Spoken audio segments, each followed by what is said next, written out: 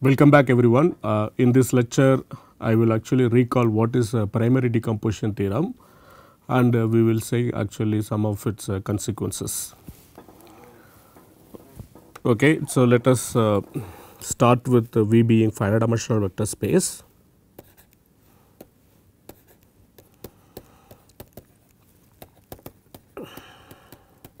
Let us assume we are working over complex numbers. Let us stick with that. So, now let us say T is a linear transformation that is acting on V. Okay, it is a linear map. So, now we want to actually write T as direct sum of two operators. Okay. So, let me just state the theorem. So, before stating the theorem we need to recall few things from elementary linear algebra, which I will do it now. So, given this linear transformation, actually we can think this as element of this endomorphism of V. So, note that this endomorphism of V, it is an algebra. Okay. We have addition of two operators and composition of operators, that makes it actually endomorphism of V as an algebra over C. So, this is associative algebra over C. So, now this given T, we can construct this evolution map from this polynomial algebra to this endomorphism of V. So, call it this evolution at T. So, which is a map from C bracket x to this endomorphism of V. So, this map is defined to be evaluating some polynomial p of x at this p of t. So, p of x goes to p of t, and it is easy to check this map is actually uniquely determined by following conditions. So, this evolution is an algebra map over C determined by the following conditions. Evolution T of x should be mapped to T, and the evolution of 1 is mapped to 1. This one is being identity on V. So, these conditions determine this evolution map. Okay, this map will play a role in what comes next.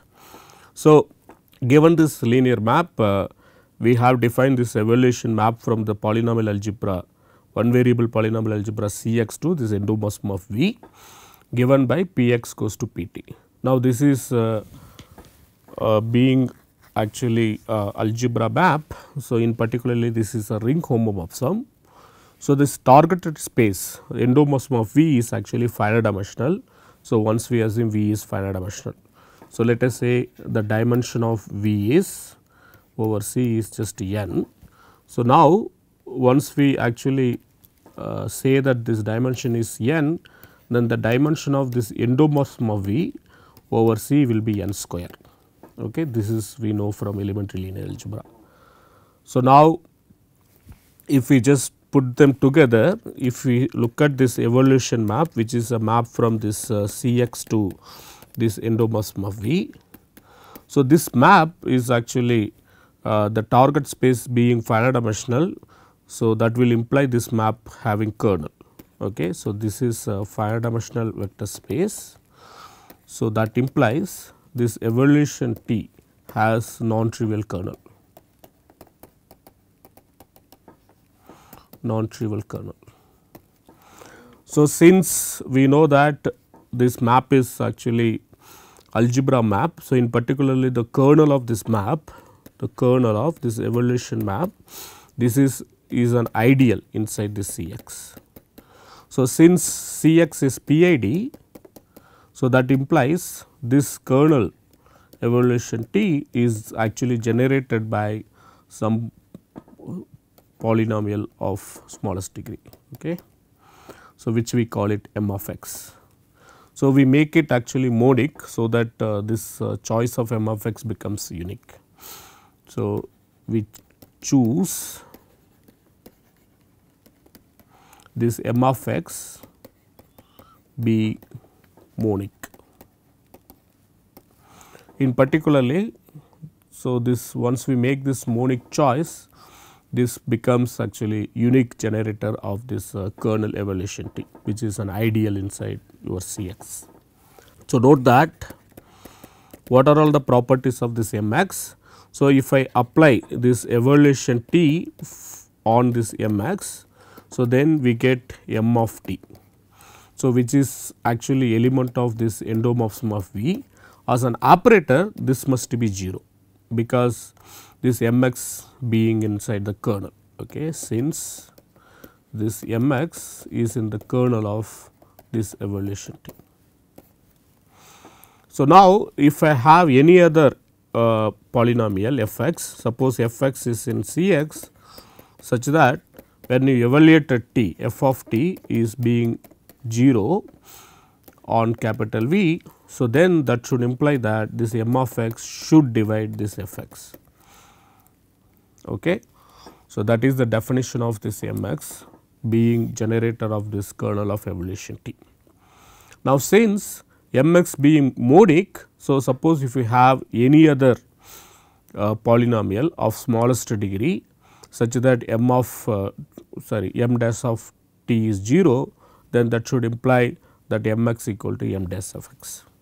So, mx is uniquely determined using the following property: mx is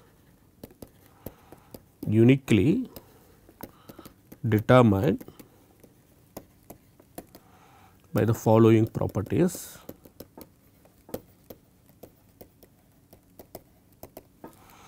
One is m of t is being 0 on capital V, and the second thing is if f of t is 0 for some f of x being inside Cx, then that should imply that m of x divides f of x. Okay. So, these two properties actually determine m of x uniquely. Note that if f of t is congruent to 0 on capital V for some f of x inside Cx, then that should imply the degree of m of x is strictly less than or equal to the degree of f of x, as m of x divides f of x. So, now this mx we call minimal polynomial of t. Okay. So, this unique choice mx is called the minimal polynomial of t. Okay. So, to emphasize the dependency of t, we denote this by mtx. Okay. So, the minimal polynomial of t is denoted by mt of x. So, now once we have this minimal polynomial, so minimal polynomial exists because this is infinite dimensional space, this is finite dimensional space. So, the evaluation map must be having non-trivial kernel. So, that implies that this minimal polynomial exists. Now, once we work over complex number, this minimal polynomial can be factorized into linear factors. Using these linear factors, one can actually talk about primary decomposition of this capital V. So, let us see how to do that. So, here is the theorem.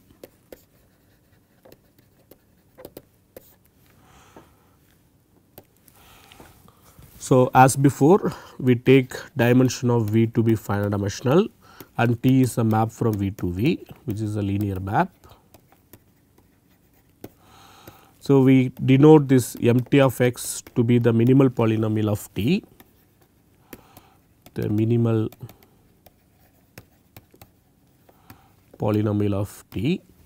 So, let us write mt of x as product of linear factors x minus lambda 1 power some a 1 etc. x minus lambda r power a r, where these lambda 1 etc. lambda r, they are coming from complex numbers, they are all distinct. So, distinct roots of MT of x. So, now we can define what is called this generalized eigenspace, call it capital Vi. So, which is the kernel of this t minus lambda I I, lambda I capital I. So, power you take it to be ai.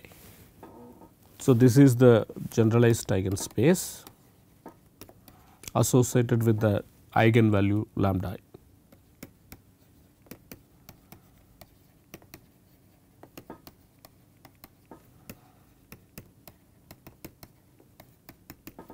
So, then what one can prove? We can prove that this V must be equal to direct sum of these generalized eigenspaces, V1 direct sum etc., direct sum Vr. So, this is the ultimate result. So, this is called the primary decomposition of this capital V with respect to this operator T. So, how one proves this? So, there are many consequences of this primary decomposition theorem. We will actually come to that in a minute. So, first let us prove this. So, to prove this statement, we need to prove two things. So, here is the proof. So, first we need to prove that V must be sum of these spaces V1 etc. Vr. So, this is the step 1. Step 2 will be V must be isomorphic to or equal to this V1 direct sum etc. Vr. So, in order to prove that, we have to prove Vi intersection if I take any sum of Vj j not equal to I. So, this intersection must be 0. So, that is what we need to prove, and this is true for all I 1 less than or equal to 1 less than r. So, if we prove these two things, that actually tells us that V is actually equal to V1 direct sum etc. Vr. So, let us prove one by one. So, to prove the first statement, all we need to actually use the information that is given about this minimal polynomial. So, note that the minimal polynomial is written as product of these linear factors. So, if we collect the roots, distinct roots, then with the multiplicity we are writing it as x minus lambda 1 power a1 etc., x minus lambda r power a r. So, now using this information, we are going to construct some polynomials. They are actually mutually relatively prime. So, they are just relatively prime. Okay. Let us see how one construct this. So, to prove first statement, so what we do, we take this polynomial fi of x. So, which is nothing but you take mt of x divided by x minus lambda I power ai. So, note that if we vary this I f1 of x etc. fr of x, so that will be relatively prime. So, what is the meaning of that? So, there is no common factor for all these polynomials. So, because every time for each I we are actually ignoring the root x minus lambda I power mi. So, that means if we collect them together, then there is no common root for all this f1 etc. fr. So, that proves these polynomials are relatively prime. In particularly, if we take this ideal generated by these polynomials, so that will be containing 1. So, it must be equal to Cx, okay, as they are relatively prime. So, this implies there exists some b1x etc. brx coming from this Cx such that the combination of this will be 1. So, 1 can be written as b1 of x times f1 of x plus etc. plus br of x fr of x equal to 1. So, this is happening inside Cx. So, now what we can do? We can apply this evolution map. So, apply this evolution map to the star. So, then we get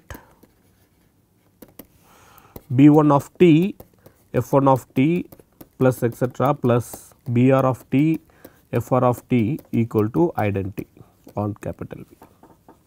So, in particularly for given vector v in capital V, so we can actually just apply that vector on the left side and right side. On the right side we have identity, so we get V. On the left side we get b1 of t f1 of t v plus etc. plus br of t fr of t v. So, in particularly if we take ui to be this bi of t fi of t v, then it is easy to see that this t minus lambda I identity power this a I, if you apply it on ui, so that is going to give us bi of t minus lambda I identity power this a I times fi of t times v. But note that this fi of t times this t minus lambda I power a I, that is nothing but the minimal polynomial. So, that is how we have defined this fi of t. So, in particularly fi of t times t minus lambda I power a I is nothing but mt of t. Okay. So, what we get on the right side, this is bi of t times mt of t v, but mt of t is identically 0 on capital V. So, that implies this is 0. So, this proves that this ui is in the kernel of this t minus lambda I identity power a I. So, which is nothing but capital V. So, if we go back, so then what we have proved, given vector v in V, so we have written this V as u1 plus etc. plus ur, where this each ui is coming from capital Vi. So, that proves capital V is nothing but sum of these spaces V1 etc. Vr. So, this is the proof of first statement. The second statement, we need to prove that if we take Vi intersection summation Vj j not equal to I, so that should be identically 0, or equivalently any V in V can be written as uniquely V equal to u1 plus etc. plus ur, where ui is coming from this capital Vi. So, this Vi being intersection with 0 and V being equal to V1 plus etc. plus Vr is equivalent to, so these two statements, they are equivalent to any V can be written as uniquely as elements of this capital Vi. Okay. So, let us prove one of this, that is enough. Suppose if we write V equal to u1 plus etc. ur and u1 dash plus etc. ur dash. So, then you can see that 0 can be written in two ways. Okay. So, this is it is enough to prove the following. It is enough to prove that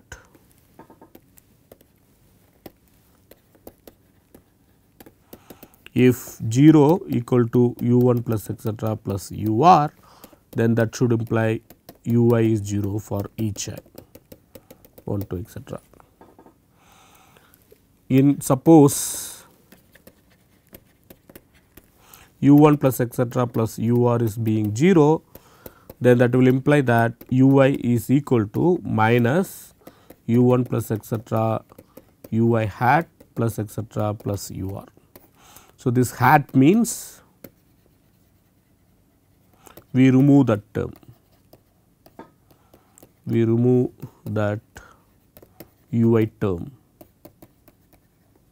in that expression.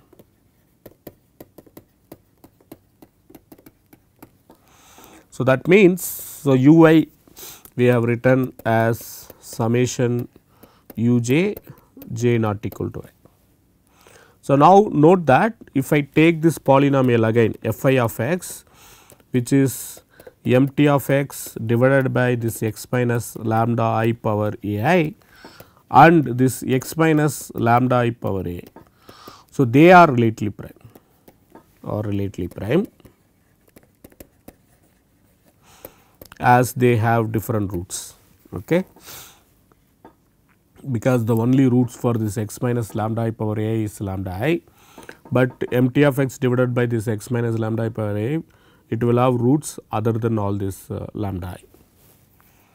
So, those lambda j which are not lambda I. So, that means these two polynomials are relatively prime. So, there exists some ax and bx such that the combination of this ax fi of x plus b of x x minus lambda I power this a I. So, that will be 1. Now, again apply this operator evaluation t to this double star. So, then we get identity v equal to a of t fi of t plus b of t t minus lambda I power a I.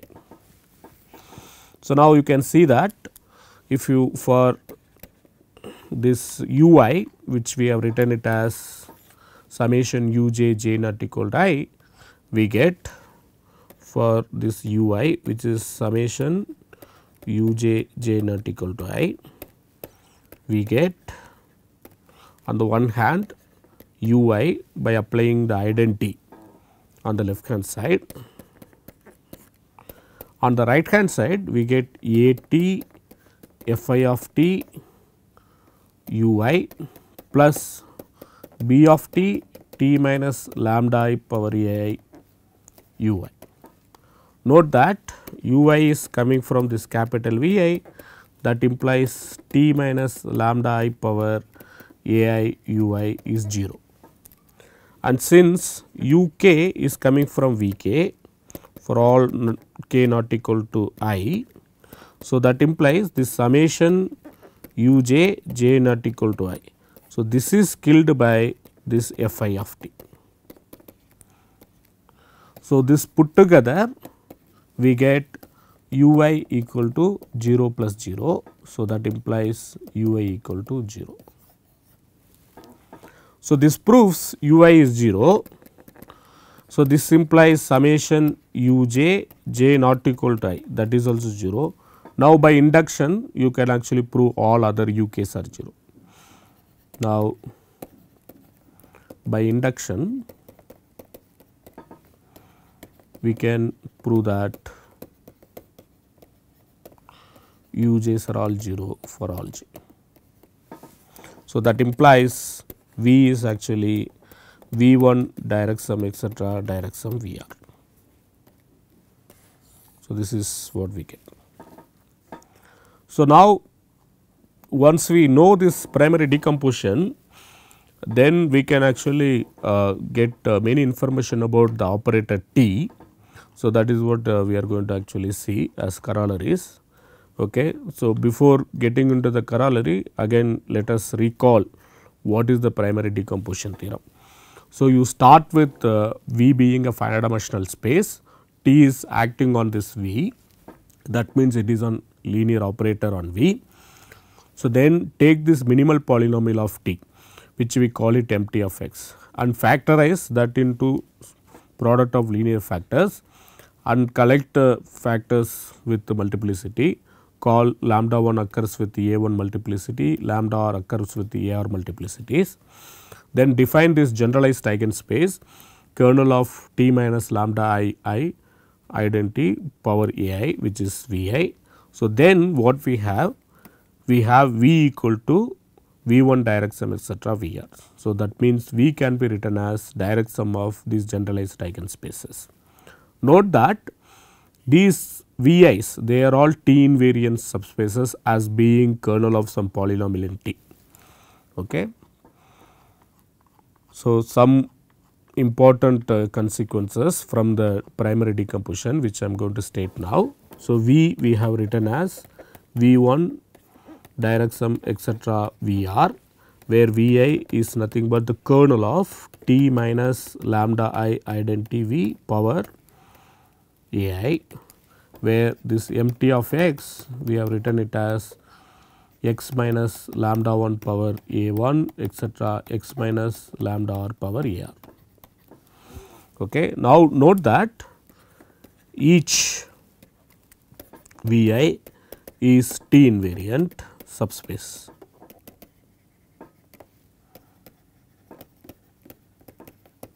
Capital V.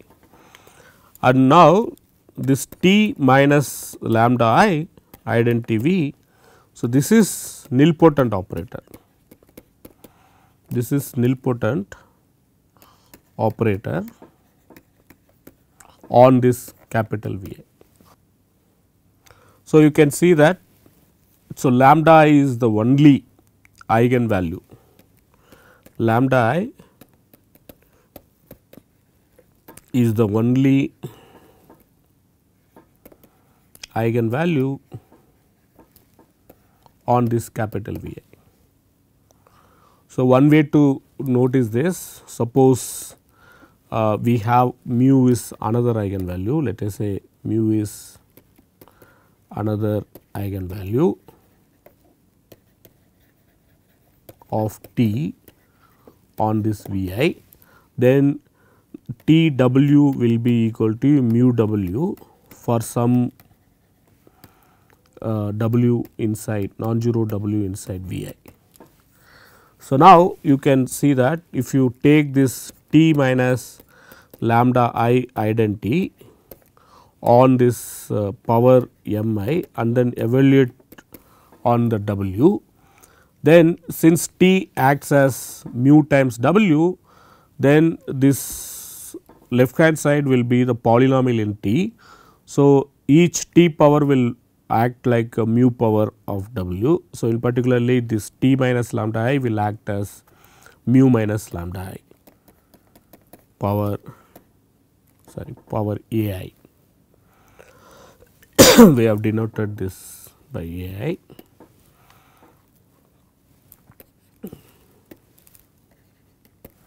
AIW equal to mu minus lambda I power AI W. So, since W is coming from this capital Vi, which is the kernel of T minus lambda I power AI, so this part will be 0. So, that will imply that mu minus lambda I power AI will be 0 as W being non-zero. So, that would imply that mu equal to lambda I. So, that means lambda I is the only eigenvalue of capital T on capital Vi. Okay. So, now what we are going to do, we are going to use this information to write down capital T as sum of two operators. So, one is actually what is called semi simple operator, another one is called nilpotent operator. So, semi simple operator, so let us recall the definition. So, recall an operator S is from capital V to V is said to be semi simple if the minimal polynomial of S has only distinct roots.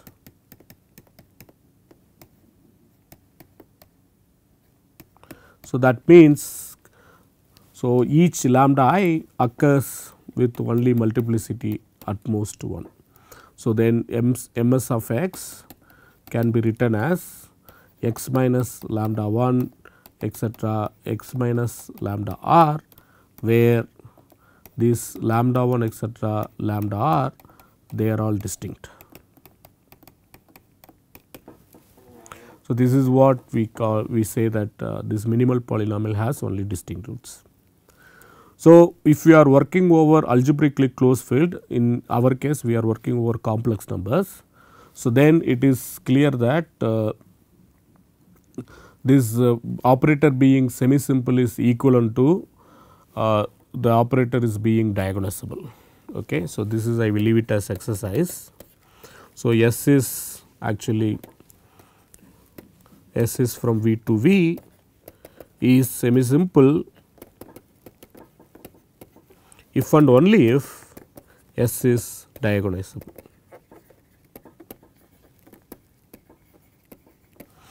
So, if we take this as a definition that the minimal polynomial has only distinct roots, then it is easy to prove that restriction of any semi simple operator must be semi simple. Suppose U is subspace of V, so let us call it W. Let us say W is a subspace of T invariant subspace,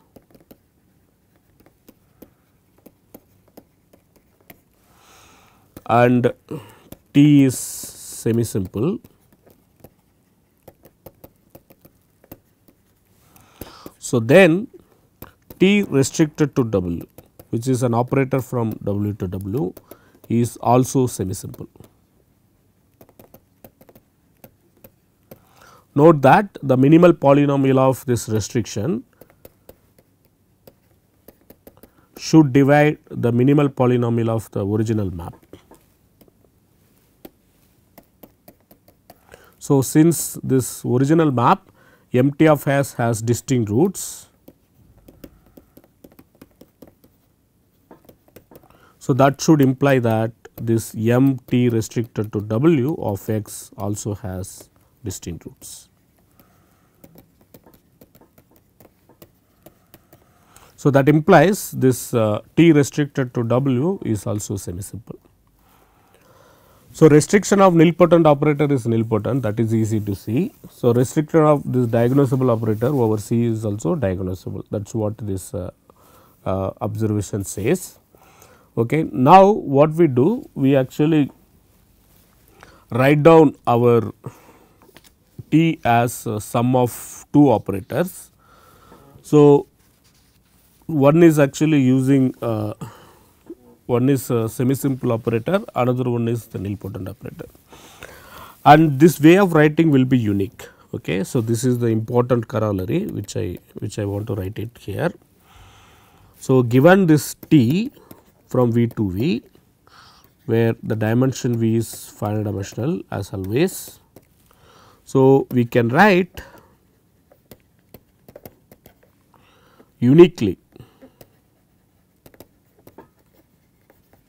T as sum of two operators S plus N satisfying the following conditions. Satisfying the conditions, both this S and N are commutes with T,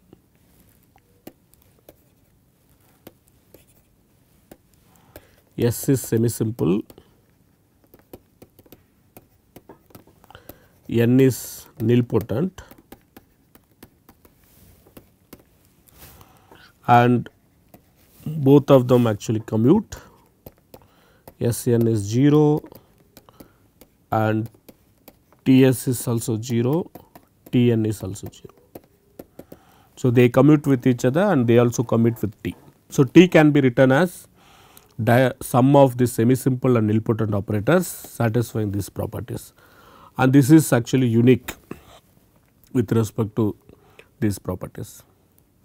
So, let us see how to prove this. So, we already seen that V can be written as sum of these generalized eigenspaces. So, now using that we are going to actually locate the semi simple and nilpotent operators. So, what we do? So, note that this lambda 1 etc. lambda r, they are distinct complex numbers.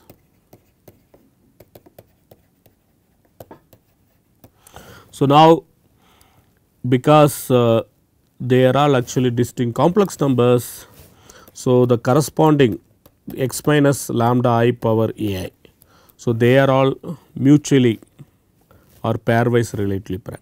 Okay. So, this is pairwise relatively prime polynomials.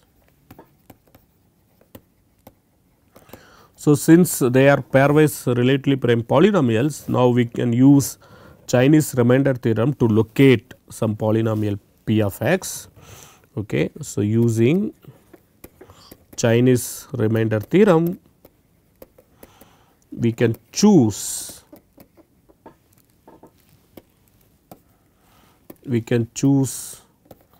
p of x inside C x such that this p of x congruent to lambda I modulo this t minus lambda I power this a I.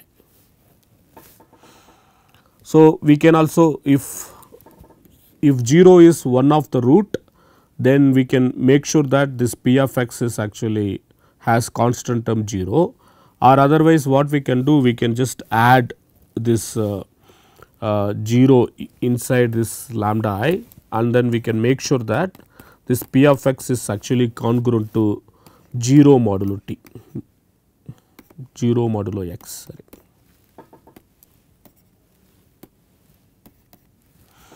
So, how one can do, like if one of the lambda I, if one of the lambda I is actually 0, then this star is actually is extra.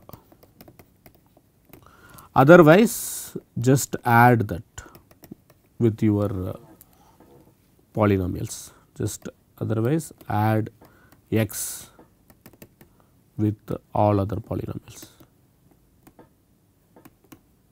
So, that we get pairwise relatively prime polynomials, and using Chinese remainder theorem, we will be able to locate this p of x such a way that p of x is congruent to lambda I modulo x minus lambda I power a I, and p of x is congruent to 0 modulo x.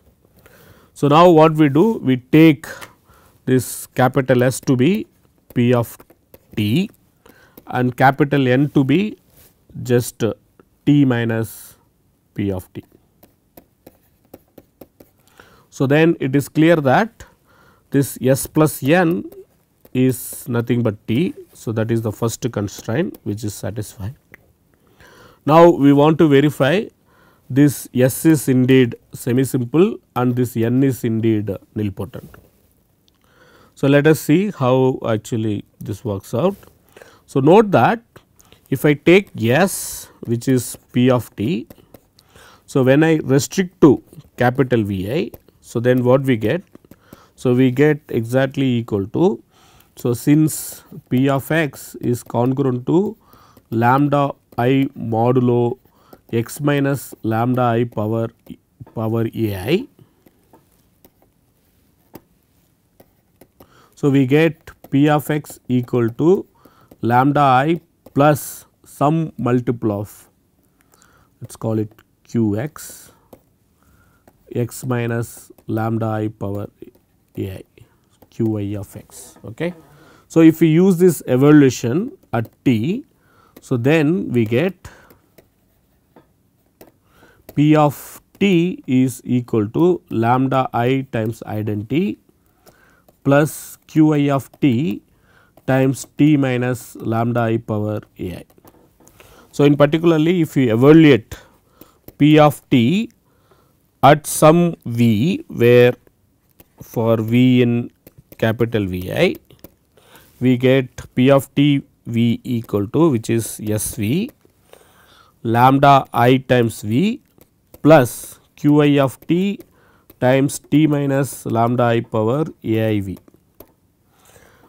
But v is coming from capital V I, so t minus lambda I power a I will kill. So, that will imply that S v is equal to lambda I v. So, since S restricted to capital V I is nothing but lambda I restricted on Vi. So, that implies that S is actually semi-simple. So, this is true for each I. So, that implies S is semi-simple operator, semi-simple or diagnosable. So, in particularly you can see that the minimal polynomial of S, which is defined on capital V, is nothing but x minus lambda 1 times etcetera x minus lambda r. So, this is the minimal polynomial. So, now let us look at what happens to this capital N. So, again what is capital N? Capital N is nothing but t minus p of t. So, if we go back to actually the way we wrote p of x. So, p of x is nothing but lambda I plus q I of x, x minus lambda I power a I. So, then if we rewrite that, p of x equal to lambda I plus q I of x, x minus lambda I power a I, then we get p of t to be equal to lambda I times identity plus q I of t times t minus lambda I power a I. So, now you can see that n restricted to V I is nothing but t restricted to V I minus p of t restricted to V I, but p of t restricted to V I will be equal to lambda I times V I. So, this part will become 0. So, t minus lambda I power a I restricted to V I will be 0. So, that implies this is t minus restricted to V I minus lambda I restricted to identity. So, that means n is nothing but t minus lambda I identity on capital V I. But since t minus lambda I power a I is 0 on capital V I, that implies that n is nilpotent on this capital V I, and this is true for each I. So, that implies n is nilpotent on capital V. Okay. So, this way we have written capital T as capital S plus capital N, where S is semi-simple and N is nilpotent. Note that every time we have used polynomial in T to write capital S and capital N.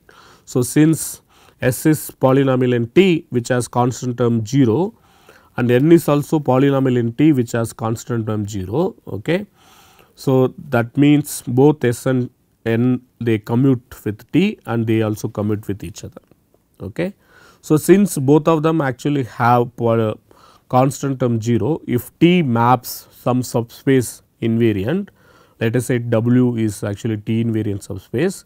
So, that would imply that both this capital S and capital N, they also map the W as S and N invariant. Okay. So, this is some observation. So, what is the observation which will be very useful later? If W is mapped by T, then that implies S also maps W to W and N also maps W to W, as S and N are polynomials in T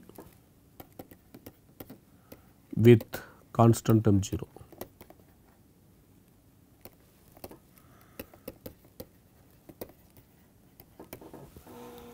So, now let us actually prove that this both S and N are unique. Okay. In case if we can write T as S plus N plus equal to S dash plus N dash, assume that S and N and S dash N both satisfy the hypothesis of the theorem. So, that means S dash, S is semi-simple, N is nilpotent and S dash is semi-simple and N dash is nilpotent and both S and N commutes with T as well as itself.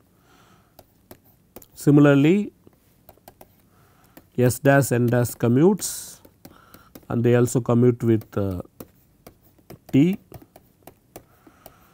So, if all these are true, then we want to prove that S and S dash are equal and N and N dash are equal.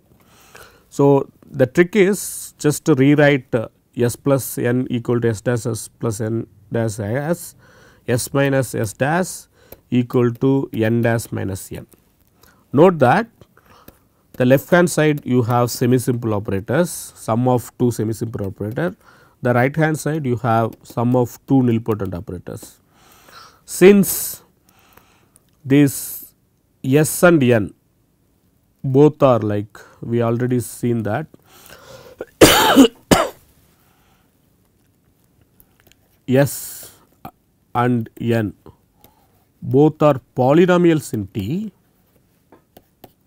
So, that will imply S dash and N dash both actually commute with T, sorry commute with S and N. S dash N dash both commute with S and N. So, in particularly this S dash they commute, they are both semi simple, that implies their addition is also semi simple. So, this side will be again semi simple operator and N dash they commute with each other, both are nilpotent, that implies the difference is also nilpotent operator. So, one side you have semi simple operator and the other side you have nilpotent operator, but nilpotent operator you know that the characteristic polynomial is x power the dimension of the space and the minimal polynomial is just x. And for the semi simple operator the minimal polynomial should be product of the distinct roots x minus lambda 1 etc. x minus lambda r, which is equal to x. That would imply that this semi simple operator S minus S dash is equal to 0. So, that means S equal to S dash. So, that also will imply N equal to N dash. So, this proves actually both S and N they are actually uniquely determined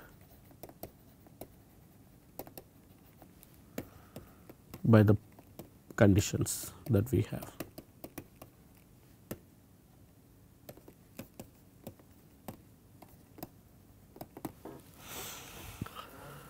Okay, so this proves that any operator actually can be written as sum of two semi-simple operator and nilpotent operator. So, this is actually will be referred as Jordan-Chevalley decomposition. Okay. So, we will actually talk about this lot in the following lectures. So, we will just record it as Jordan-Chevalley additive version of decomposition. Jordan-Chevalley additive decomposition of T. Okay. Okay, I will stop here and I will continue next time with what is called this abstract Jordan decomposition and Cartan criterions of semi-simple algebras as well as solvable algebras. Thank you very much. Thanks.